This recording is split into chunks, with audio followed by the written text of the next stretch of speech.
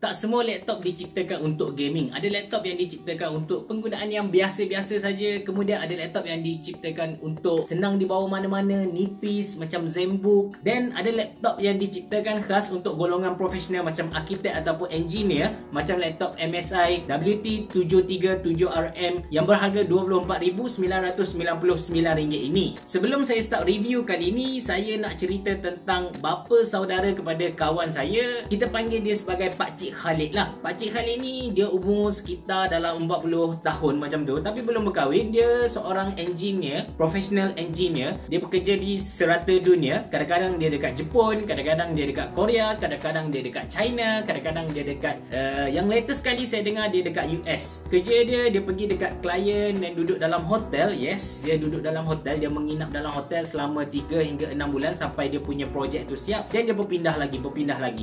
Gaji dia latest hari tu saya dengar sekitar dalam 70-80 ribu ringgit Malaysia lah. Itu pun dia cakap sikit. Dan saya selalu gurau dengan dia, tanya bila dia nak kahwin. Kenapa saya cerita tentang Pakcik Khalid? Ada kaitannya dengan review kali ni.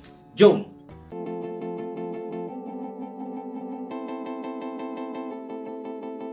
Orang macam Pakcik Khalid ni lah user ataupun pengguna kepada laptop jenis workstation seperti MSI WT73 ini. First kali bila kita sebut tentang workstation, kita sedang maksudkan satu tempat ataupun satu office untuk kita buat kerja. Dan laptop yang dimaksudkan dengan laptop workstation ialah laptop yang power gila dia punya performance, yang mana kita boleh gunakan dia untuk kita buat kerja dan of course dalam masa sama kita boleh guna untuk main game. Ialah tempat kerja kita. So tempat kerja tu mesti kita boleh jana sesuatu, jana duit daripada dia. Orang putih ataupun Mak Saleh definisikan workstation ni sebagai MORE, iaitu more power, more space, more display, more lah, ataupun mungkin extra power, extra display, extra performance.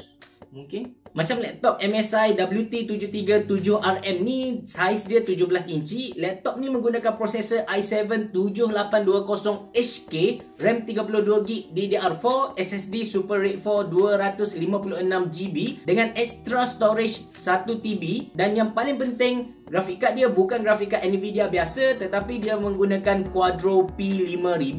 Seriously, laptop ni memang berat kalau kita nak angkat. 4 kilo bosku, 4 kilo bosku. Kalau angkat laptop ni, letak dalam beg dan pikul pergi mana-mana seharian, memang patah tulang belakang bosku, patah tulang belakang. Tapi design laptop ni not bad. Di belakang ada emblem MSI Workstation yang berwarna hijau. Dia macam huruf W gitu. Emblem ni menyala jika kita on laptop. Bawah dia ada tulisan Workstation. Memang cool. Bahagian belakang laptop ni pun sangat cantik. Dia punya exhaust fan kiri dan kanan tu nampak seperti apa orang kata Lamborghini Aventador. Dan ada LAN port, display port, Thunderbolt 3, HDMI port dan juga power jack. Belah kanan laptop ada Kensington lock, exhaust fan, SD card slot, USB 3.0 2 port. Manakala di belah kiri laptop pula ada exhaust fan, USB 3.0 3 port dan 4 audio jack. Di bahagian hadapan laptop ada 3 notification LED untuk bateri, power dan juga hard disk. Di bahagian bawah laptop kita boleh nampak ruang ventilation yang super banyak untuk memastikan laptop ni sejuk. Untuk kualiti bunyi yang super power, MSI menggunakan speaker dan audio system daripada Dyna Audio. Dari luar kita boleh nampak 2 speaker, tapi sebenarnya laptop ni menggunakan 4 tambah 1 speaker system. Seriously, bunyi laptop ni memang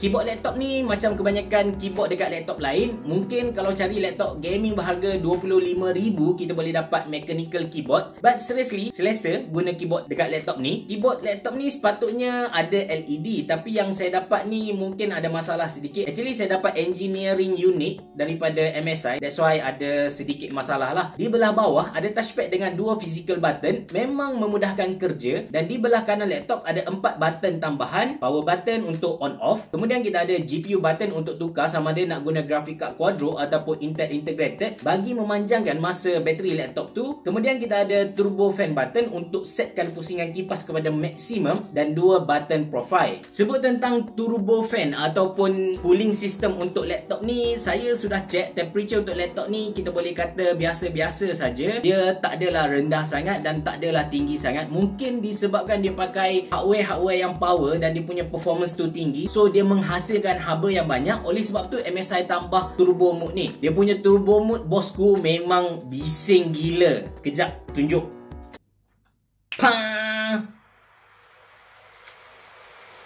Ni kalau ada kawan-kawan dekat tepi ke, kita guna dekat Starbucks ke, mau orang baling cawan Starbucks tu ketang dekat kita tu, memang bising bro, memang bising. Performance untuk laptop ni memang undeniable ataupun dah tak boleh nak sangkal lagi, memang power. Saya bandingkan dengan result Asus ROG yang saya review pada sebelum ni. Graf berwarna hijau ialah graf MSI dan graf berwarna merah ialah graf milik ROG Zephyrus. Perbandingan ni sebenarnya tak sah sebab spesifikasi totally different dari prosesor, storage, RAM, grafik dan juga harga. 100% berbeza bro. Tapi saya tunjukkan juga sebagai rujukan dan supaya anda dapat gambaran kasar performance untuk MSI WT73 ini. Untuk rendering, saya test render file Adobe Premiere yang sama saya pernah render dekat Asus Zephyrus. Asus Zephyrus perlukan 3 minit untuk siap render, manakala MSI WT73 ini hanya perlukan 2 minit setengah. Untuk Sketchup Vray pula, Zephyrus perlukan 19 minit, manakala MSI WT73 ini hanya 14 minit. Memang terbaik disebabkan wallpaper ni ada tulis best for CAD ataupun CAD and 3D modeling. Jadi saya download Autocad model dari galeri Autodesk dan saya cuba render. Saya download sample file dari website Autodesk, visualization condominium with skylight dan render. MSI WT73 ni hanya perlukan 12 minit untuk siap render gambar ni full HD dengan render quality jenis high. Last kali saya test dengan Blender. Honestly saya tak pernah main Blender. So apa yang saya buat ialah saya download sample file dari laman web mereka dan render. MSI Workstation ni makan masa hanya 53 saat untuk siap render kucing ni. Untuk gaming pula saya tak test banyak sebab laptop ni memang khas untuk CAD dan 3D modeling, tapi saya test juga dengan Dota 2, Pubg dan juga Hitman. Setting saya pilih ultra setting dan semuanya lulus dengan cemerlang. Dota 2 ultra setting average FPS ialah 90 FPS, Hitman benchmark dapat average FPS 66 dan Pubg Chicken Dinner ultra setting dapat average 75 FPS. Dan last kali tentang screen untuk laptop ni, screen dia macam saya sebut tadi bersaiz 17.3 inci, kemudian dia pakai IPS panel, resolusi Full HD dan yang paling penting dia punya refresh rate dialah 120Hz. So kita dapat rasa pergerakan cursor tu sedikit smooth berbanding dengan 60Hz yang biasa. Warna untuk skrin laptop ni boleh dikatakan tepat. Nak edit video atau gambar memang cantik sebab panel dia 94% NTSC. Ini beza antara 94% NTSC dengan bukan 94% NTSC. Kita boleh nampak dengan jelas warna-warna item yang ada dekat kawasan warna putih ataupun kawasan yang berwarna hitam. Kita kena tahu satu perkara, walaupun skrin kita pakai skrin jenis IPS tak bermakna skrin kita sama dengan skrin IPS yang lain. Secara kesimpulannya, MSI WT73 ni memang betul-betul office yang bergerak, memang workstation. Kita boleh bawa dia pergi ke mana-mana negara, mana-mana tempat, macam kita bawa office kita ke sana. Dia punya performance tu memang power babe. Yelah, walaupun laptop ni berat 4 kilo, tapi still lagi senang daripada kita bawa PC kita, lagi senang daripada kita pening kepala fikir monitor nak bawa macam mana, nak packing macam mana, nanti orang yang angkat monitor kita tu pecahkan lah. So kalau beli laptop ni senang, lagipun 4 kilo boleh bawa naik Asia lah. Asia 7 kilo kan. Sebenarnya yang membezakan antara workstation dan juga laptop gaming biasa ialah dia punya graphic card. Walaupun kedua-dua menggunakan graphic card jenis Nvidia, tetapi graphic card untuk laptop gaming biasanya dia pakai Nvidia GeForce ataupun GTX series, manakala untuk workstation pula biasa kita guna Quadro.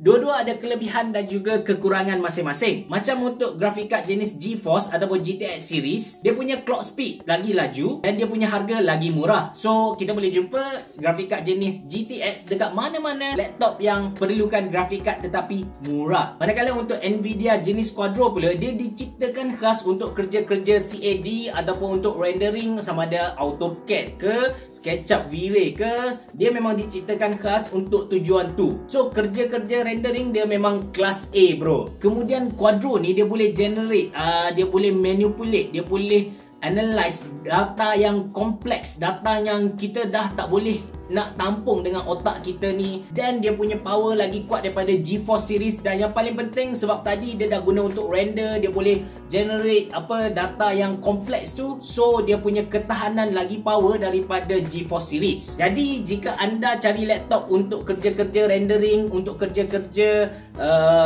main data yang kompleks tu, so saya nasihatkan anda go for Workstation. Dan jangan risau kalau anda gamer, tak bermakna bila anda beli Workstation anda dah tak boleh main game. Macam saya tunjukkan kepada anda sebentar tadi, performance laptop ni untuk main game macam Dota 2, Pubg, dan saya test juga dengan Hitman. Saya setting ultra semua lulus dengan cemerlang bro. So tak adalah kita dekat hotel tu duduk saja-saja, bila tak ada kerja duduk atas katil main Candy Crush je, tak ada. So kita still boleh main Dota, boleh cakap dengan orang bobo sini, bobo sana, kita boleh happy. Itu saja daripada saya. Kalau anda suka dengan video ni, jangan lupa untuk tekan butang like. Kalau anda belum subscribe channel YouTube Mona Lisa, anda boleh subscribe channel YouTube Mona Lisa sekarang. Beres bosku, jumpa lagi.